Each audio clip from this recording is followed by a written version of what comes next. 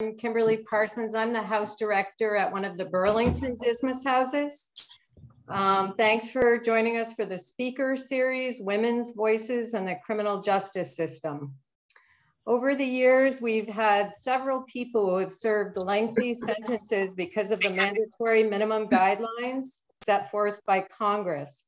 More often than not, they arrived broken after spending most of their adult life in prison. Today, Cindy Shank will share her own story related to that. Cindy is joining us today from Lansing, Michigan. She's the subject of the prize-winning HBO documentary, The Sentence, that was produced by her brother, Rudy Valdez. The documentary received national attention because it tells an important story.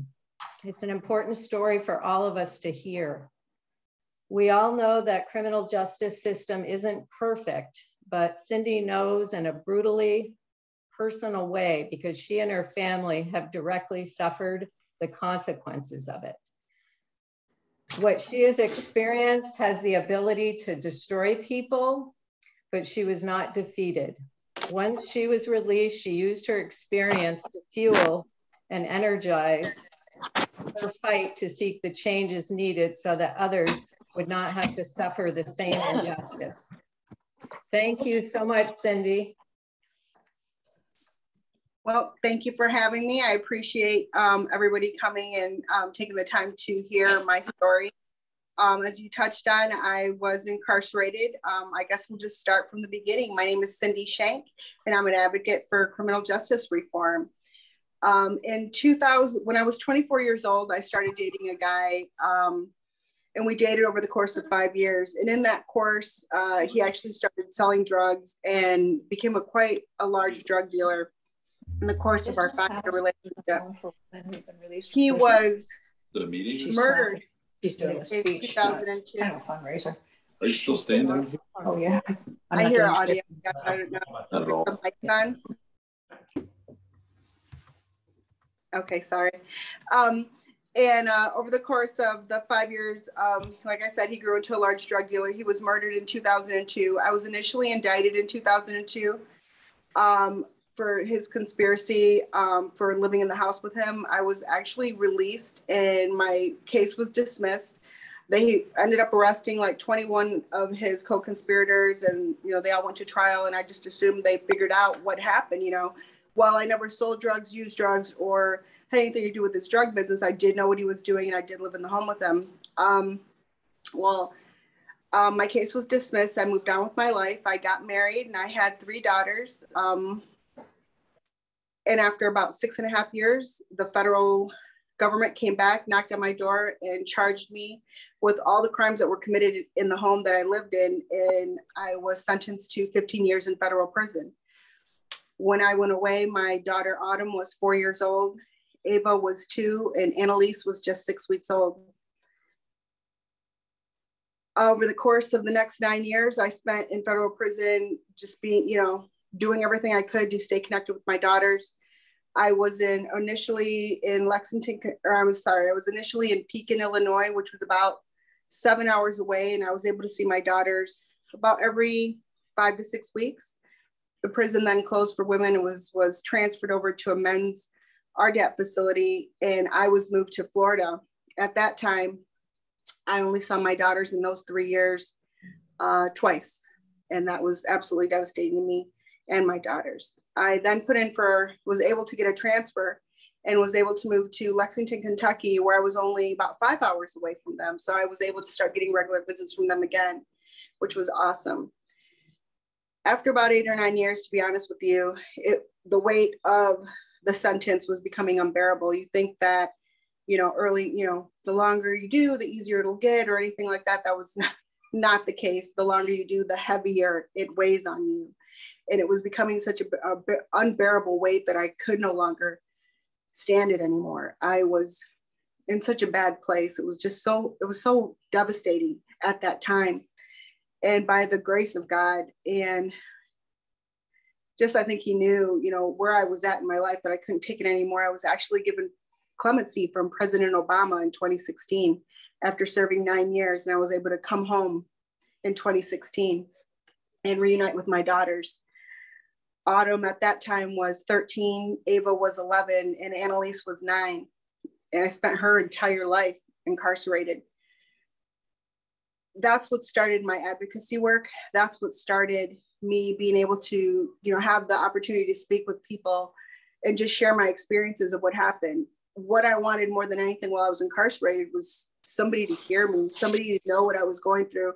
I was screaming from the inside behind those walls, and it felt like nobody was listening.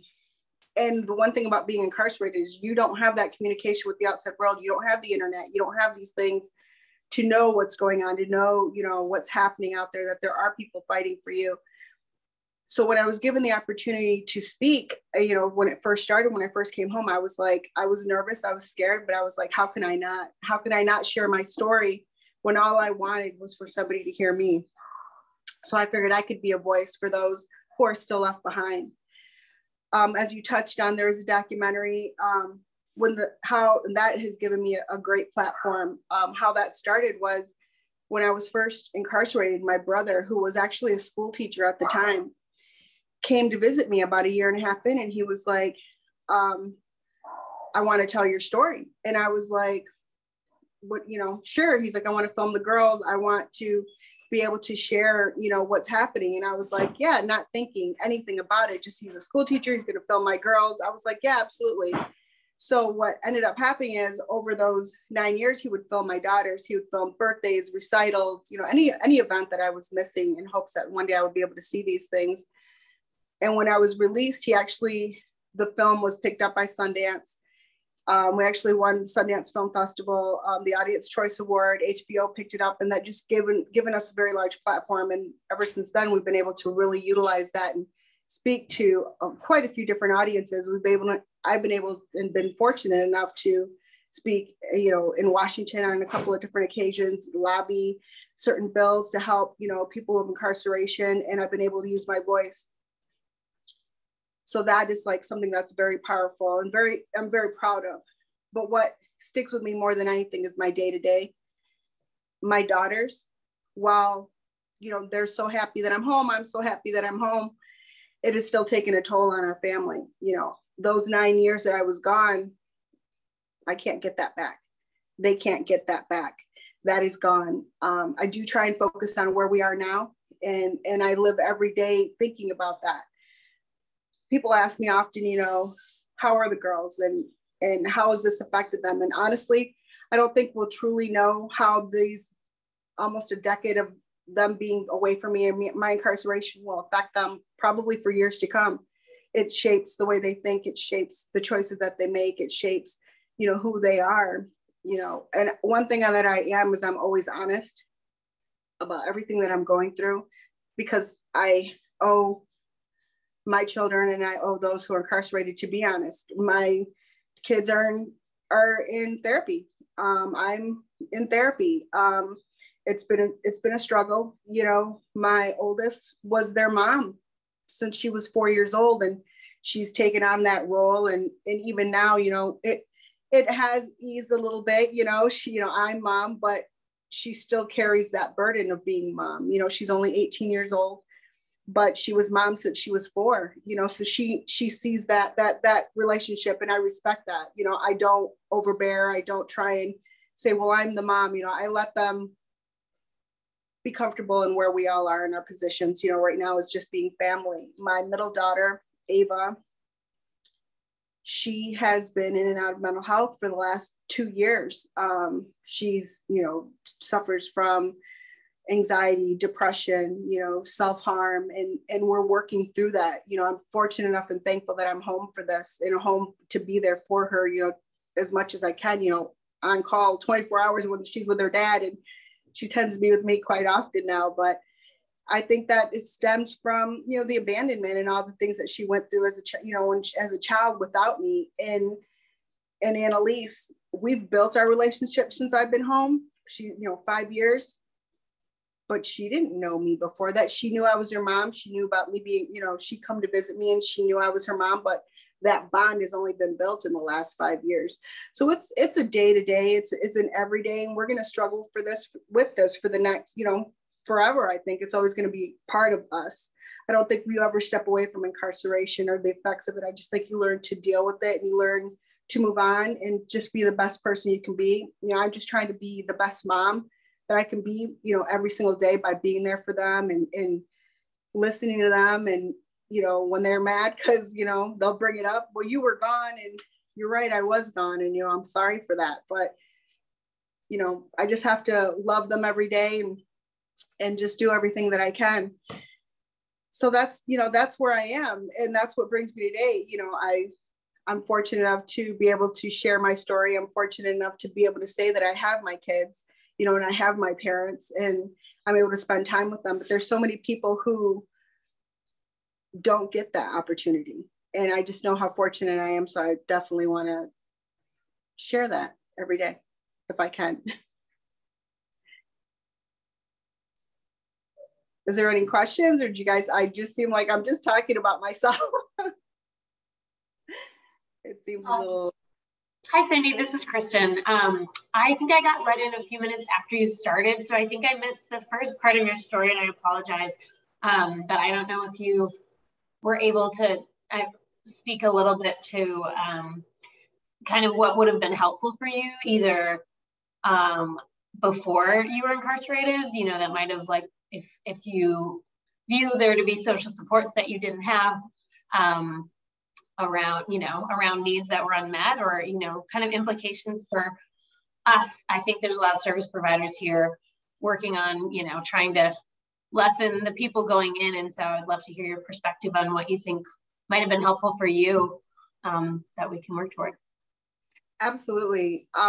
Well, being that I had never been in any kind of trouble, I'd never even had a speeding ticket, I was very unaware of the process.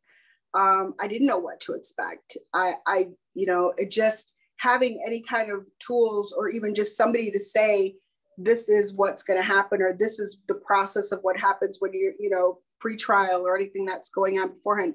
I learned everything as it happened. You know, even my attorney, gosh, you just think that you pay somebody, you know, your last dime and hope that they're on your side, but, you know, who really ever is? I just think that information about what the process is about incarceration, or even beforehand, what things you need to do, you know, I did the best I could. I did schedule for my daughters to start therapy. Literally the week I left, they started play therapy. So I was just doing everything in my mind that I knew to do to help my kids, because I knew that, you know, once I went away, it was going to be devastating for them. So my real focus was not so much myself, you know, it was more like what's going to happen to my kids and to my family. So even having resources for family members, because that's truly who's affected by it. I mean, you can't help me. I'm behind bars. You know what I'm saying? I'm locked away. There's no access to me, but you could definitely help me by knowing that my family is okay. You know, you don't understand how many times that I had to hear women on the phone crying and devastating because their children got taken away, or they were staying at this person's house and it wasn't a safe environment because they were, you know, molested by the person that was there. Another woman's child was murdered because they were in somebody else's care who didn't care for them. It's just the stakes are so high when you're a mother who's away from your children, because mothers are the ones who protect, nurture, and care. You know, I do believe fathers are capable of that as well. But as we all know, as women, we're the primary caretakers of our children. And I think that's, you know, I was fortunate enough that they were with their dad, so I knew they were safe. But as far as, you know, normally kids are just left kind of to fend for themselves, either in the system or, you know, with a random relative, and then they're just not being cared for properly.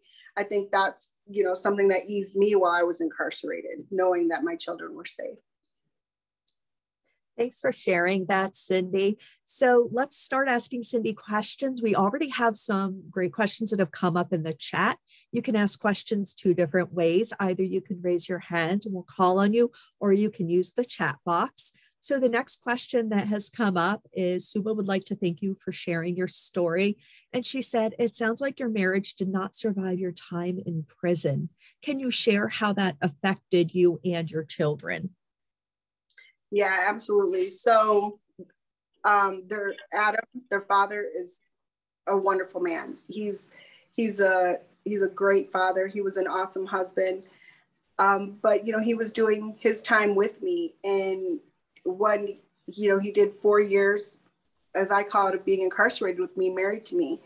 And when he came to the decision, and it wasn't an easy decision to get divorced, I totally understood. He had met someone and he wanted to move on with his life. And honestly,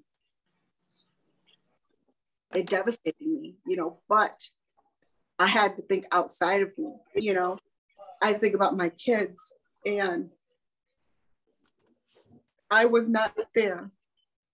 So how could I not allow him to have his life? You know what I mean? Like, he was going to have a woman there and a mother figure for them, and who would not want more love for their children? So that's what I thought. I was thinking, well, I can't be there, but somebody else can. And you have to love them enough to let them go and to live their life. And that's what he was doing. And we're great friends now. We co-parent, and he's an awesome person. And I just totally understood, he was there with me, and God, if he could get released from that sentence, of course, run. You know what I mean? It was devastating. It was hard on him. So I was glad he was able to find someone and be happy. Thank you, Cindy.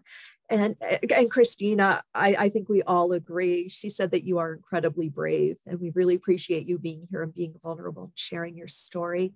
Maria asked the question, what was the law that was broken, and what state were you in? Yeah, I was in the state of Michigan, and I was charged with everything that Alex had done while he was living in the home. So by the letter of the law, my actual sentence was, I was charged with possession with intent to distribute cocaine, marijuana, and crack, along with conspiracy to all the crimes that happened related to Alex, along with I received a 2-point gun enhancement. So basically, living in the home and knowing what he was doing, I was subsequently responsible. That's what they call the girlfriend problem, which is, a big problem. I'm not alone though. You would think when I first went in, I thought, oh my gosh, they made a mistake. They didn't really understand. And then I get there and I start meeting all these women who are there exactly like me. It's very common. So Cindy, I have a question that's something that has come up in some other speaker series we've had. How have your freedoms changed since being released, as far as voting, getting a driver's license, things of that nature? How is that different for you? Initially, when I first came home, it was a little bit challenging because I was incarcerated for so long. I actually had to go down to our local courthouse and prove that I was alive. They had me as nothing. Like, I had zero as a person. I had to bring my birth certificate, social security card, and any kind of ID or piece of mail that I had to prove that I was somebody, still a valid person, because they didn't have me in any kind of system whatsoever because I'd been gone for so long. Once I established that, it wasn't too difficult for me. I did and still do have a very strong support system and a very strong family. I was able to, get my license. In the state of Michigan, you can vote. So I was able to vote. There wasn't a hindrance there, and I did vote, of course. But there are certain things that they're very, very much barriers for people. When I first came out, I had to check in Battle Creek. So for me, that's a 2.5-hour drive one way. So part of my, when I got out, I would have to check with my probation officer, and they were in Battle Creek, and I would have to do, mental health checks. I would have to do just daily.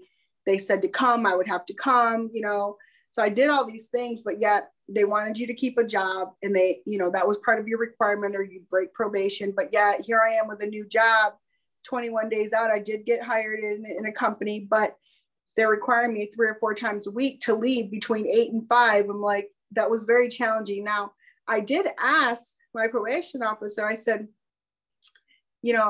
fortunately I have a vehicle, but what would I do if I didn't? He said, well, you take the bus. So I was supposed to take the bus during work hours. They just make it very challenging. They set you up for failure. And that's one of the things that, you know, it's very hard to understand as somebody who's trying to move forward and thinking that these people are supposed to help you, that they don't. They set things up, they set things to make it very difficult for you to succeed. And that's what's, you know, I guess it's called job security on their end, but it's a double standard. And they're supposed to be the ones to help you. Thanks, Cindy. So let's go to Kim, who has her hand up. Yes, thank you again so much, Cindy. You know, when I was reading, you know, researching you, we had you as a guest speaker in 2019. I was really struck by, you know, your family, how much, you know, your mother did daycare, your former husband, your brother, your parents, you know, your father selling scrap metal to send money to you while you were in jail so you could make the calls to your kids. You know, I sense that it was really difficult for them, but somehow they were there for you. What do you think, where would you be if you didn't have them? So a lot of the women who you know, talk about leaving behind, who maybe have public defenders, don't have that family support. Do you think you would be here today? If you could talk a little bit about that. Absolutely. It's hard for me to kind of think like, you know, what if, just because you know, I have my mother and father's blood in me, and I have their tenacity and their strength within me. And it's a testament to them and how they raised me, for sure. But I can, you know, I could definitely tell you that I know women who didn't have similar support to me as I did. And, you know, a lot of them have gone back to prison. A lot of them, you know, I stay connected with a lot of women who, like through Facebook and social media and things, you know, a lot of people have passed away, have, you know, suffered with drug addictions and didn't have that support, or just didn't get the help that they needed. And, you know, women going back or just permanently losing their children. I mean, there's a lot of things that happen because of incarceration. As far as for me, I just have to think that I would, you know, if I didn't have my parents, if something happened that I had lost them, that I still have that, I want to say, you know, that strength that they've always instilled in me, that I've seen in them growing up, you know, struggling. They're migrant workers. My parents were, you know, they've always been in the United States. They're not from Mexico or anything, but they grew up in Texas. They are, you know, Mexican American, but they were definitely migrant workers working hard. You know, my father, with a third grade education, he opened up his own business, successful grocery store and restaurant. My mother, when they settled in Lansing, Michigan, she went back to school, and she retired school teacher of 27 years. I mean, she was police commissioner of our city for 8 years. My mother, they're very involved in, you know, they're really strong people. And that's definitely where I get it from, is from them. And even like for me, when I got out, I did get a job 21 days out. And I'm still with the same company. I've been promoted 9 times now. I am doing well. I'm in a seat that, you know, I'm comfortable in, and I'm just thankful to have that drive, and that, you know, I bought my own home. I was able to do all these things. I wanted more than anything to give my kids, you know, that structure, that security, that place that they can come with me and say, this is our house. So that's what I did. I set my mind to it, and I sure did it. And do you think without sort of I know that your brother worked with your attorney, that you would have gotten out without kind of having that advocate? Absolutely not. I don't think that I would have gotten clemency hadn't been for my brother. It's funny, you know, because he was so instrumental in being there, my support and my strength, even when I was really losing strength in there because of being there for so long, that he never gave up hope. He never wavered. Even if he did, he didn't share that with me. He kept strong for me. And that was so important. He would, and this was before, now he's, you know, he's quite successful, and he's, you know, has things on Netflix and HBO and all these things. He's doing wonderful, and I'm such a blessing and testament to him. But, you know, this guy was just a school teacher when he started out, just making a film with a camera on his back, filming my girls, and, you know, made a name for himself. But everywhere he would go, if he would hear of a conference, he'd go. Where he, you know, on his last dime, he'd go and he'd share my story, you know. And he said he would use the political playbook. He said he would always say my name. Anybody he would speak, he'd say Cynthia Shank, Cynthia Shank, Cynthia Shank. That in hopes that one day, when we did apply for clemency, that would go across somebody's desk and they'd remember my name, Cynthia Shank. And I think that was a testament to him and how hard he fought for me and just how much of an advocate he was. And he dedicated his entire life, almost a decade, to me and my daughters. And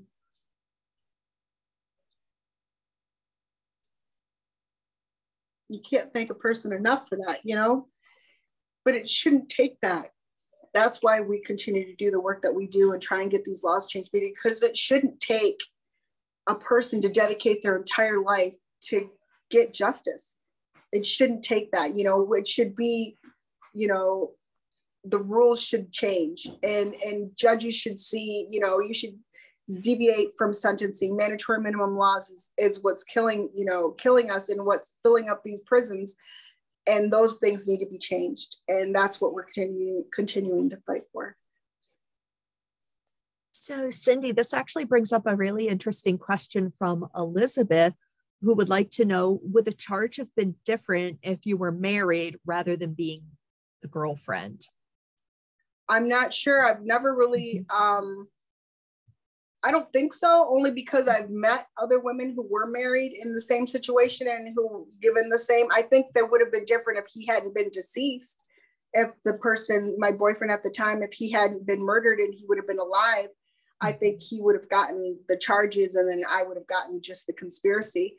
But because he was deceased, they had nobody to charge that everything too, the drugs they found and, you know, the whole everything too. So they only had me. So that's why I was charged with everything as far as my understanding and how everything worked.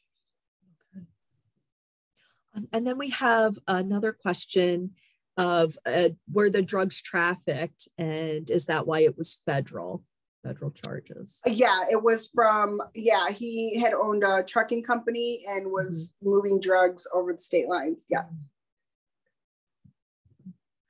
So another question about what we were just talking about, what you mentioned about really needing to change these laws, is were there other groups or people who rallied to support you and worked to free you? And then have you seen any change in the law as a result of your advocacy? Absolutely. There are many groups. I was Amy Pova, Can Do Foundation. She was very instrumental in having me on her list of top 10 women deserving clemency, and she would advocate for me in Washington. There were a lot of groups that, you know, just advocating in general for women of incarceration, but definitely Amy Pova and her Can Do Foundation definitely played an instrumental role, along with the Obama clemency. The attorneys that all volunteered, my attorney that actually was my clemency attorney, she was a, I don't want to get it wrong. She was, I want to say like a tax attorney. Her job wasn't criminal justice at all. She was a tax attorney, but she volunteered. Obama asked for, you know, volunteers, lawyers to come in and help process all these paperwork.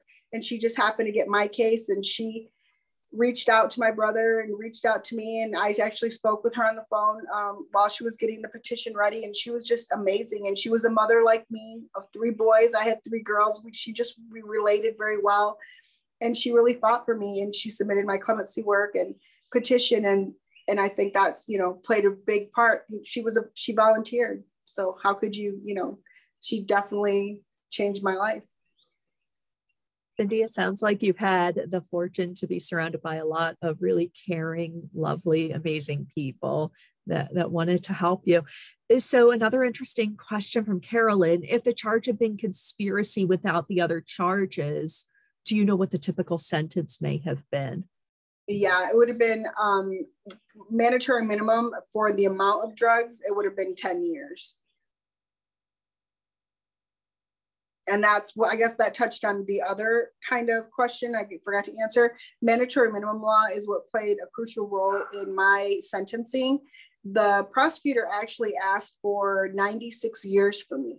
That was his recommendation of how much time that he thought I should do. The judge who sat through the trial went as low as he possibly could go. And at sentencing, he said, you know, I'm giving you 15 years, but that's just because I'm bound by mandatory minimum law. He didn't want to give me that.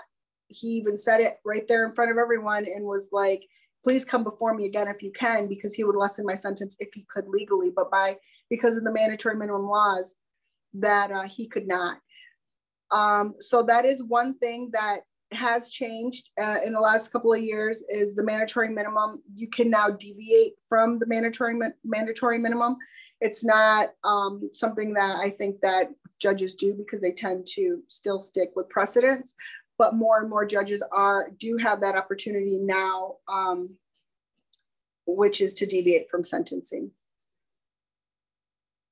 A lot of great comments coming up. Christina, yep, I agree. Mandatory minimum sentencing is terrible. And Sadie says, this is why I refuse to call the system anything but the criminal legal system. It's not justice. Excellent comment, Sadie. So we have a couple of other questions, and I'm going to go to Karen's next, and we will get to yours, Christina. Karen would like to know, what can ordinary citizens do to help put an end to these injustices that are happening in the first place, besides helping to gain release or clemency for incarcerated women? How can we help? What can we do?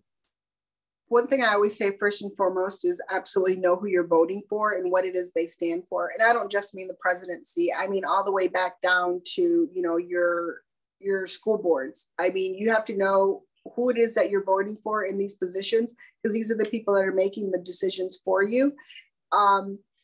That's like the bare minimum, just being informed on who you're voting for. I absolutely always recommend to Google your own area. There's people doing work in every city, in every state across this country, grassroots, whether it's just, you know, writing letters to people in incarceration. We do, you know, I get involved with a couple different groups every year and we write cards for people who are incarcerated. But there's just, you know, like where I'm at, I got involved locally, and working with a wonderful woman and just trying to help where I am. I do speak all over the country and I do enjoy that, but I figured what could I be doing more locally? And those are the things that I encourage other people to do, is just see who's doing the work in your town, in your area, and just volunteer. What can I do? Ask what's required, whether it's, you know, making phone calls, whether it's writing letters, whether it's just, you know, helping out at organization or showing up for a run, donating. You just never know what is needed in your area. Thank you for those excellent ideas, Cindy. And then Christine would like to know the foundations and organizations that assisted you, if you either could name them or if you could also provide us with a list. That's something that we can share as well. Yeah, absolutely. I can provide you with a list. There's so many women, so many different organizations. The one I definitely go to first, like I said, was Amy's Can Do Foundation. There's also the Columbia University of Criminal Justice, which is doing excellent work all over the country. There's the Free Her Foundation, which is also doing really excellent work. Andrea James is an advocate. That's somebody that is so powerful that I just love. There's just so many, honestly. And I didn't learn about these until after I got out. And that's one of the things that, you know, we do try in different organizations, try and get materials on the inside, because we don't know, when you're incarcerated, you do not know what's going on the outside. You just don't, unless you have somebody like my brother who was able to like tell me things little by little. But even then, 15-minute phone calls are very limited and emails are very limited. But just sharing information with people who are incarcerated gives beads of hope. And the one thing that I always like to say is, when you are incarcerated, hope is the hardest thing to have, but it's the one thing that you can't live without. And that's what I think what we're doing, what you guys are doing, is offering hope. Thank you. So Mandy has a question. We'll ask you to be a little vulnerable to answer this one, Cindy. Do you think you should have been charged or sentenced at all? Yeah, I definitely knew what he was doing. What I don't really talk a whole lot about is my actual situation, why I was still with this man. I was, like I said, I was 24 years old when I met him. He was a wonderful guy. He was young. Fell in love, that whole scene. He changed. He started selling drugs early on, and he just changed the person that he was. Over the next 5 years, he kept me away from my family. He was very abusive and very manipulative and had kind of this control over me. And at that time, I couldn't see the door out. I didn't understand that I had a choice to actually leave. But I know now that I did. So do I deserve time? Absolutely. What that time would have been, I don't know. I did know what he was doing. I didn't go to the police. So by the letter of the law, I was guilty. So, obviously, I think if somebody is guilty of a crime, they need to be punished. But, let the punishment fit the crime. I don't think it should have changed the course of my entire life. I don't think it should have changed my children's lives, my family's lives. I think, that could have been better. There could have been a better way. Maybe a couple of years probation. I would have gladly paid, a fine, however amount of money. But that's what happened, and I just have to live with it. So because of the emotional abuse that you suffered, because you were cut off from everyone, you felt like you didn't have any other choice but to stay with him, even though you knew what he was doing. Yeah. But I still knew I was still an adult. I still could, I have to play my own devil's advocate. I could still say, pity me. But I still had my, I could have left, whether he would have, killed me or what he threatened all the time, or, I don't know. But in hindsight, I didn't leave because I was scared. And that was just the decision that I made, and I had to suffer the consequences of it. And Christina says in the chat, I disagree that you should have been charged. It sounds like you would have been a good candidate for a restorative process. I agree. But, I have to, I just have to respect, even though it's very hard to, I have to understand that, there are built laws in place, and I could have actually, I agree. I could have done a lot of other things. I could have done community service for 5 years or done, but I didn't have that say. If I think another person should be charged for the same thing, knowing what I went through, I would say no, but that's why I got to be a judge so I can make those decisions, I guess. And Sadie brings up a really great point about the intersection of domestic violence and involvement in the system. So, Cindy, when you were incarcerated, is this something that you saw other women had also been a victim of domestic violence, whether it was emotional, physical, mental abuse, and being involved in the system? Absolutely. I think a lot of the women there, actually, I can't say all, but a lot of the women there were in the exact same situation that I was in, or their circumstances, I was incarcerated with a lot of women who were addicted to drugs. And I think they would have been better served in a facility, opposed to being incarcerated, maybe, a rehab facility. And did they do a crime? Yes, but they were sick. They had, there's a difference. And I didn't know, that was my naive. I didn't know about people who use drugs and did those things. I actually never been around people who actually use, I never even knew what meth was, to be honest with you, until I got incarcerated. I knew about heroin and things like that, but I had never been around people until I met them, and I understood and listened to their stories. And they, that is a sickness, it is an illness, and they would have been better off served, not spending 10, 15, 30 years incarcerated. So it's definitely, I think incarceration is used as a just kind of throw them away, instead of addressing different individual problems. It's just kind of it's called being buried alive is what we called it on the inside. That's what it felt like. You're just forgotten, and it's kind of like a problem not solved, and you just push it away and hope it goes away. Thanks, Cindy. So I'm not seeing any more questions in the chat box. If someone has a question, if you want to raise your hand or unmute. And I do have another question that I'll ask Cindy while I'm waiting for people to do that. So Cindy, do you think if we are able to work towards stopping the cycle of abuse that we see so many women suffering from, that we would be able to stop women from being incarcerated if in some places, if we do see this intersection, as Sadie pointed out, of domestic violence and involvement in the system?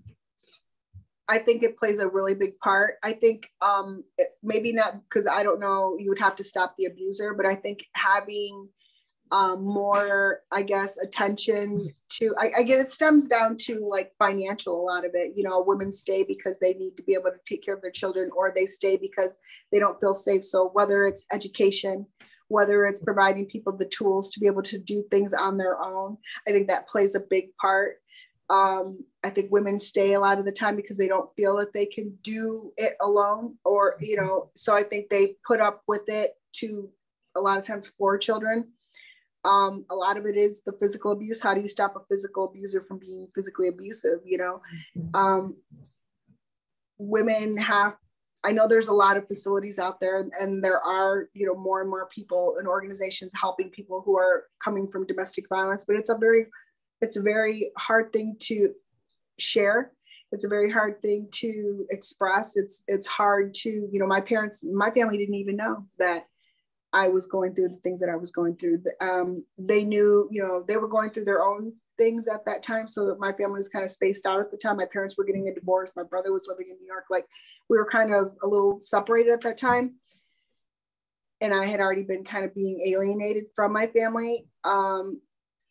But they didn't know the extent of what I was going through, because it's embarrassing. You don't want to say, so there's that stigma attached to that as well. Right. So there's a lot of things that I think that can be done when it comes to abuse and mental, physical, and how that affects people. But I think of, helping women, giving them the opportunities to, education and jobs and things like that. I think it plays a big part. Thank you. And Sadie, thank you for being vulnerable and sharing in the chat that she's a formerly incarcerated survivor. And she shared that 90% of the women are abuse survivors, according to the most recent research, and that's an undercount. So I really appreciate you sharing that. Kim, I see that your hand is up. Yeah, again, I noticed something, Cindy, I think you talked about this, but it might've been Rudy. And I think it's really important, because those of us who are, a part of this maybe think a lot about the human cost. I think your brother called it the heart cost, and how that ripples through, the family, your kids, your parents, it just changes lives forever. But he also talked about the financial cost. And I know, we've had people live at Dismas House who have done 20 years for not being a drug kingpin, but having similar charges to yours, federal time. And, we used to call that the $1 million education, because, the estimate was that was about $1 million, except had people get out, who couldn't use technology, didn't have it. They basically grew up in prison. They were just, kind of stunted for life.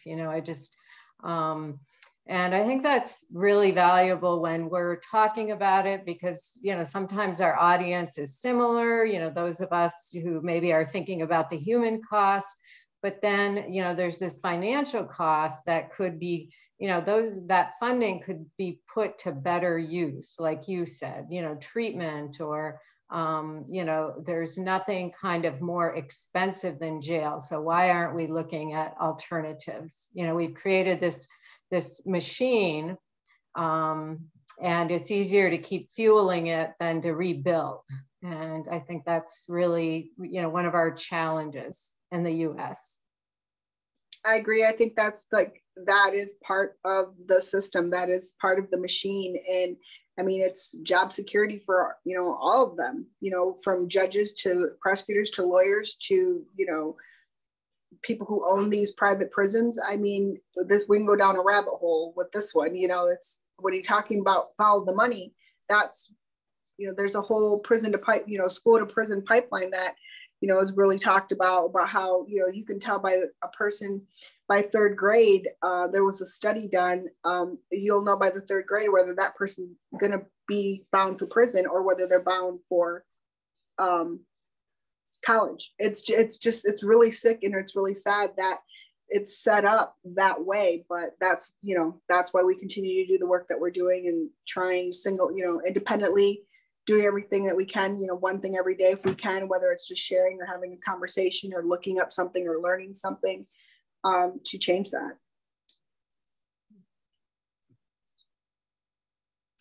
Great questions coming up in the chat. Rita would like to know geographically, how do you make extended family work with you in Michigan, Rudy in New York, and your parents in Texas?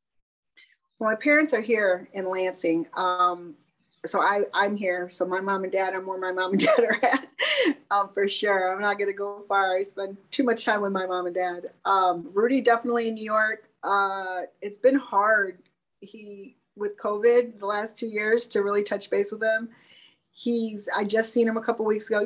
We Zoom, we call each other, we have these conversations, but it's definitely been difficult in the last 2 years. He's actually had, he had another baby, and I've only seen her once from afar. It's very difficult, but as we all know, how times are at this time, being difficult to spend that time with family, but he's still working, definitely doing work. I'm still working. We're always having conversations. We're just doing it the best we can, like via Zoom, and just trying to make the best of it at this time. Thanks, Cindy. Mandy has a fantastic question. As the mother of 3 daughters, what advice would you give to them and to young women in general? Advice when it comes to what? There's so many things I would like to share. I guess, one of the things that I talk to my kids about more than anything is just, we talk a lot about being where we are, loving each other where we are. They'll bring up things in the past and they'll cry and they'll get upset. And, I have to remind them that I'm here now. And we just have to learn to cherish each other every day. We can really get bogged down with what ifs and what could have been. But I think, the kids are resilient, and I think they're strong. And I think if we're there for them every day and we just try every single day to do something better, be better, and just be with them. Like I just focus every day on my first thought is always like, where are my girls? What are my girls doing? What do they need?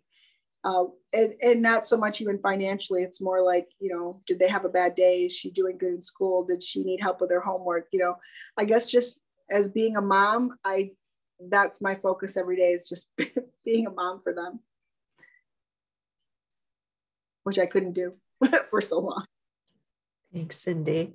Mandy, did that answer your question, or was there something that you would like more specific advice on?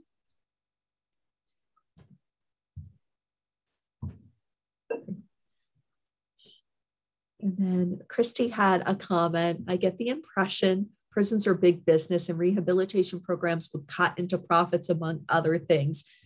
Don't mean to sound simplistic and jaded. It doesn't sound simplistic and jaded, Christy. I agree with you. And especially as more prisons are being turned into for-profit, they are big business now. And it isn't about rehabilitating people. It really is more about profit.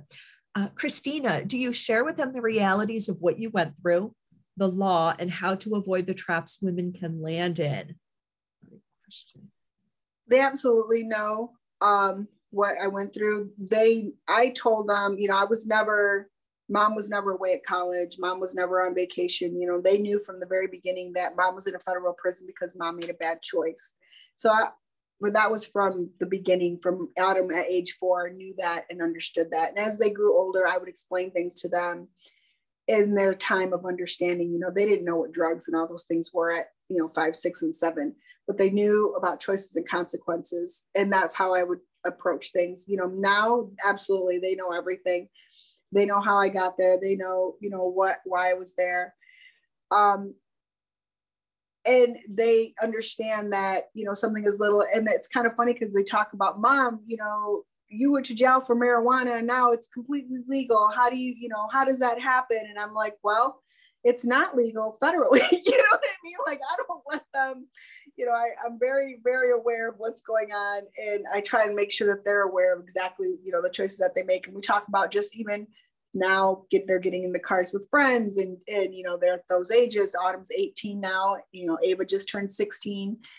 And, I talked to them about, just even going to the store, somebody could have something or go in and steal something and then you're responsible. So I have these conversations, they're ongoing conversations. It's not like you're going to have one conversation. It's going to like, these are kids, you got to kind of constantly be feeding them, life experiences and just giving them examples of what if. One thing I did do is I did take them to our local jail about 2 years ago.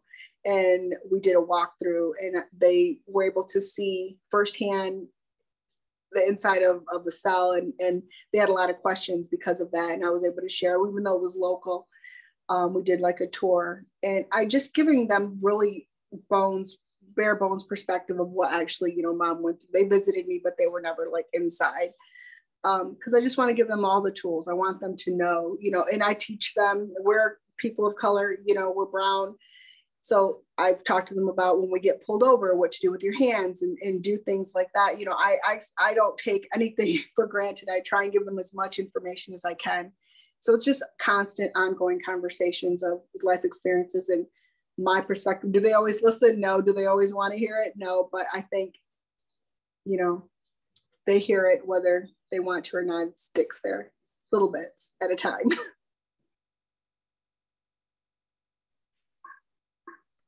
More great advice, they just be really open and honest instead of trying to hide or gloss over things, because it gives them a little more perspective of what you did go through. So we have another question. Have we been able to broach what resources would have been helpful for you at your release? Maybe thinking about what Dismiss House does or what other programs do, thinking about what you needed upon your release. Absolutely. Like, I guess like if I hadn't had my family, would have been helpful. We're just having those resources for jobs, computer, being able to learn how to work a computer. Because excuse me, when I came out, I was always computer savvy. I was actually building programs before I went in. I was always really tech savvy even back then. Could build websites even before they had the auto builders, but it was all different when I came out. It took me a while to master that cell phone too. So those types of things, just learning the basics about maneuvering through, how to get a job and where to go, where to start, just having those things, even how to do your driver's license and the things that you just need to move towards becoming independent, like whether it's places that already have lists for people who have, who hire those who have been incarcerated, who have felonies. A lot of places don't, but it'd be helpful to be geared towards people who are open to that. Those kind of shortcuts will help waste a lot of time. I think just having those things already in play, like, these people hire, or, like this is what you need to do, these steps. Opening up bank accounts. I mean, I'm familiar with all that stuff, but a lot of people aren't. A lot of people weren't raised that way. So just having those basic tools of life skills that they do not give you while you're incarcerated, by the way. None of that stuff is taught to you. There's no rehabilitation when you're incarcerated. It's all what you choose to do. So there's never requirements. Classes and anything that you take is all up to you. You can just sit there the whole time and not do anything. A lot of people do. I took every class there possibly was just because I had to keep this thing going, my brain. Right. So Sadie does share, in my opinion, all people need to see inside a prison. If people could see the level of cruelty we subject others to for making mistakes, which is something every human does, maybe restorative justice would be taken more seriously and become the norm. Great comment. Thank you, Sadie. I agree. That's part of the reasons that I took my daughters, because to me, I wanted them to see firsthand exactly what it is, when you make a choice, something as simple as getting in the wrong car or, hanging out with the wrong friend, this is where it could lead you. Absolutely. Yeah. And Maria would like to know, did you have any rehab support while incarcerated? No, I never used drugs. I've just never, I smoked a little marijuana like early on when I was in my 20s, but no, I did never use drugs. I've never did like any of those things. I just happened to date a guy who did sell drugs, unfortunately. So what other questions do we have for Cindy? Feel free to raise your hand, put it in the chat box, or you can unmute and ask your question.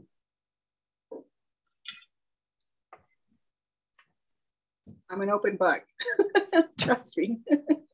No one else has a question. I have another one. I have a lot of them. Okay, go for it. So Cindy, one of the things that really struck me is that you mentioned that you're from a marginalized group. So I'm really interested if you feel that your sentencing, your charging would have been different. Your sentencing, not so much maybe because there was the mandatory minimum. Do you feel that if you were Caucasian in color, you may not have been charged with such an egregious crime? I can't say that. I don't know. Probably not. I'm guessing because I've seen a lot of news. I've seen people in my same situation who were just given not any time. So I would assume, I mean, I would like to think no. But the reality is that most likely I would have been given a lighter sentence or not charged as, charged as much, I would assume, but I can't say for sure. Statistics show that generally people in marginalized groups do tend to get the heavier sentences. Yeah, I hate to think the world like that, even though we live in it. I still like to look in the bright side, I guess, even after everything. Love this question from Maria. This is really valuable. What or who needs to be available for an abused woman to seek help while involved with the abuser? What or who? I mean, I try and think about what could have, for myself, I'm thinking what would have gotten me to leave? What would have helped me feel safe to leave? Mm-hmm.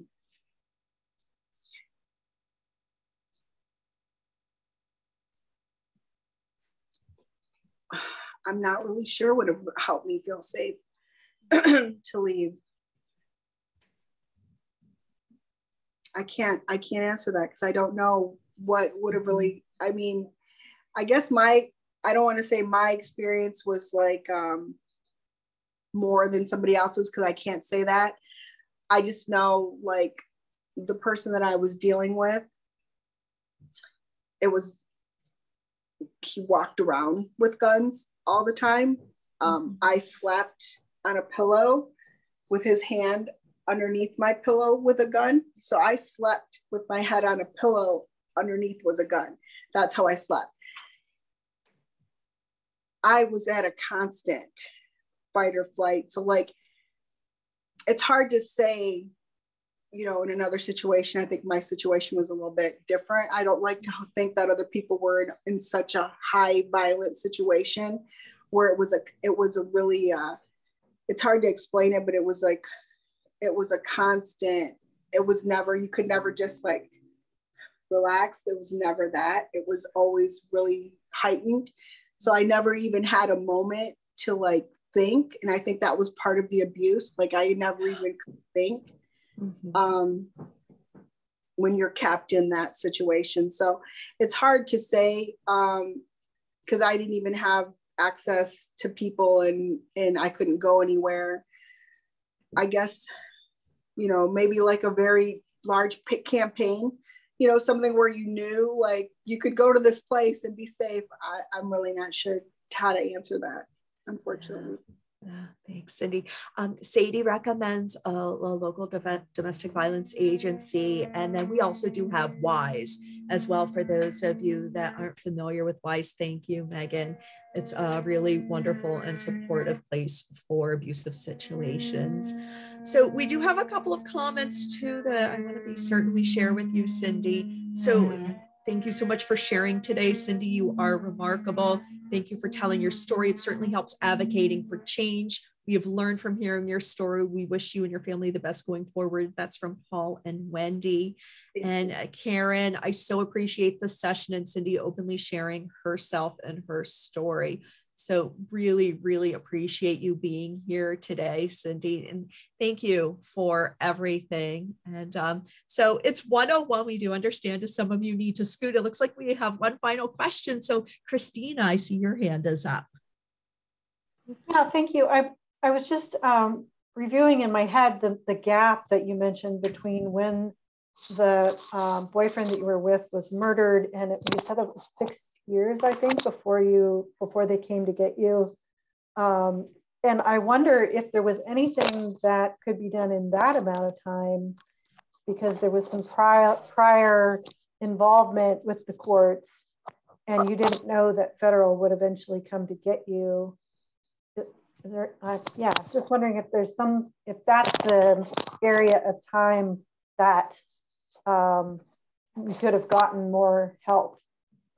And I don't know if that would have prevented the outcome. I mean, it's possible, but I didn't know that the federal government was gonna pick up the case, because initially they had picked it up and dropped it, and the state picked it up and dropped it, and then the feds picked it back up and dropped it. So that's where it had sit. I was unaware that, they were going to come back 6 years later. I think they knew it. I think they knew. They just didn't let anybody else know. And even after that, when my case was initially dismissed, I did pick the pieces of my life back up. I did personally do counseling, and, I ended up, like I said, meeting someone and getting married and having a family, and I was piecing my life back together.